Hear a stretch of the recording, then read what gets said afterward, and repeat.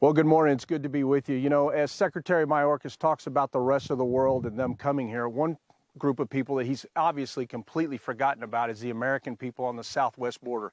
We're just outside of Valentine, Texas, approximately 10 miles west of it, in an area known as what is called a debris field. And I want you to look at what you're seeing here for a second. This is from people crossing illegally into the United States, dropping everything that they have at a debris site before then moving on into the country. And with me today is Assistant Chief of the Texas Department of Public Safety. And Chief, would you just talk to the folks about the number of these debris fields? Because this is incredible. I think people seeing this are going to be just amazed at what they're seeing here. Yeah, that's right, Jason. This is one of probably a 1,000 that we could go to today just in this one sector. And what you have here is a byproduct of the current administration's immigration policy.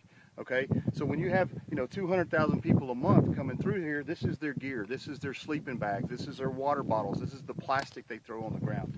Being a landowner myself, I cannot imagine being a rancher out here with I have cattle, which is some of our food source, and driving through my pasture and seeing my ranch, my private property, absolutely trashed. And when I say trashed, I mean, I think you can see the volume of debris that's in here. I mean, this stuff is everywhere. Nobody's going to come back and pick this up.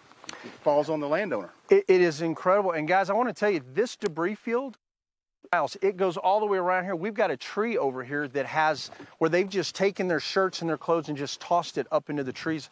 And you can see it's all around us here.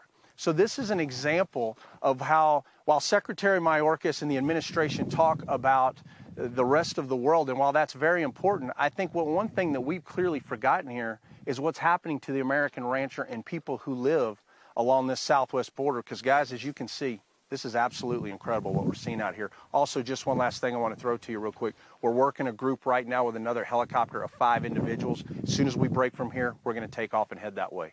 All right. Always bringing us the very latest report. Jaeson Jones, thank you for sharing that video with our viewers. Take care.